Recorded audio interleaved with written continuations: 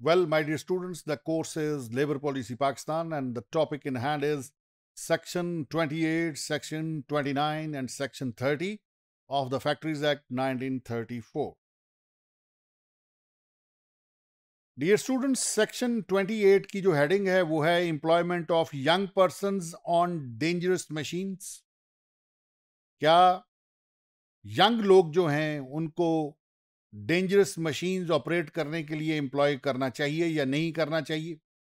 क्या किसी चाइल्ड को एम्प्लॉय करना चाहिए इस काम के लिए, डेंजरस मशीन को ऑपरेट करने के लिए? किसी एडोलेसेंट को क्या इस काम के लिए एंगेज करना चाहिए? आइए देखते हैं कि लॉ क्या कहता है, लॉ की सिविलाइजेशन क्या है और स्टैट्यूटरी सिविलाइजेशन क्या है.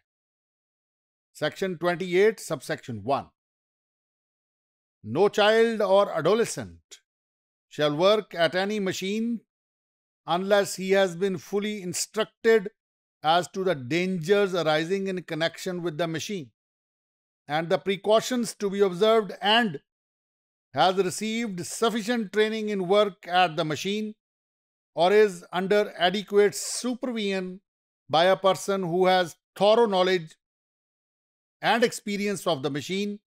My dear students, this section shall apply to such machines as may be notified by the provincial government to be of such a dangerous character that children or adolescents ought not to work at them unless the foregoing requirements are complied with.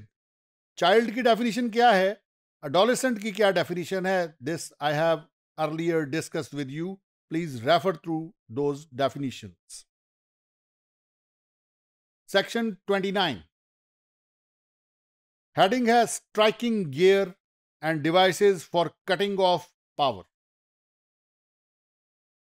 Section 29, subsection 1. In every factory, suitable striking gear or other efficient mechanical appliances shall be provided and maintained and used to move driving belts to and from fast and loose pulleys which form part of the transmission machinery, and such gear or appliances shall be so constructed, placed and maintained as to prevent the belt from creeping back on the fast pulleys. In every factory, driving belts, when not in use, shall not be allowed to rest or ride upon shafting in motion. Subsection 2 of Section 29. In every factory, suitable devices for cutting off power in emergencies from running machinery shall be provided and maintained in every workroom. Subsection 3.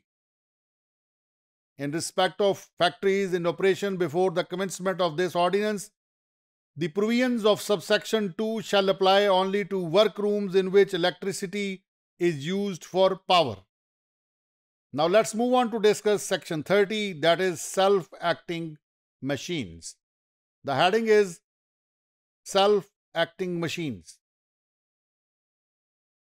No transversing part of a self-acting machine in any factory and no material carried thereon shall, if the space over which it runs is a space over which any person is liable to pass, whether in the course of his employment or otherwise, be allowed to run on its outward or inward transverse with a distance of 18 inches from any fixed structure which is not part of the machine, my dear students.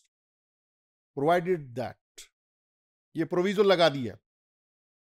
Proviso मैंने आपको बताया था कि ये condition, addition या exception introduce करवा सकता है जो पहले बार डिस्कस की गई है उसके लिए.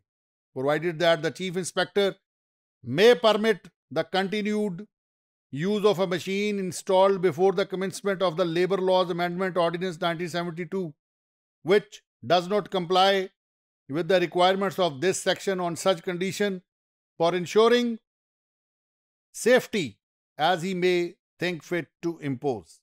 तो पूरा जो फैक्ट्रीज एक्ट 1934 है ये रिवॉल्व अराउंड करता है safety of the workman. Hope you have understood the topic. Thank you very much indeed.